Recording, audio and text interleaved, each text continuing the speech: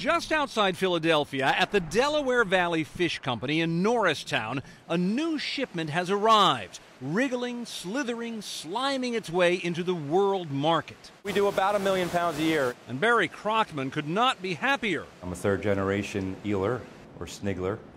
A sniggler? A sniggler. That's, you can actually find on a crossword puzzle if you want to know what an eeler is. Although never popular with many Americans, eels are enjoyed on tables throughout Asia and Europe, considered delicacies, whether served raw, baked, boiled, or fried. Love it. Tastes like chicken.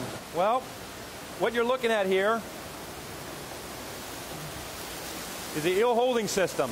And that has created a kind of appreciation all along the east coast of the United States, where the eel trade helps support hundreds of fishing families and 30 employees in this company alone. For most of the year, eels caught wild in waters from Florida to Newfoundland pour into this site to be sorted, graded, packed, and sent live overseas.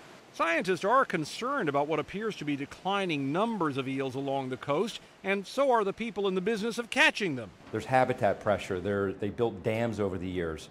So as we harvest these eels, everybody wants to make sure that it's sustainable. After all, Crockman says, he's been up to his elbows in eels his whole life. In fact, when I sort a lot of eels and you go to sleep, you start to see eels in your sleep. That vision of eel just penetrates your brain and stays there. That's creepy. That's creepy. That is a little creepy. It's also the business that, even in these tough times, is sustaining his family and many others on their American journey. Tom Foreman, CNN, Norristown, Pennsylvania.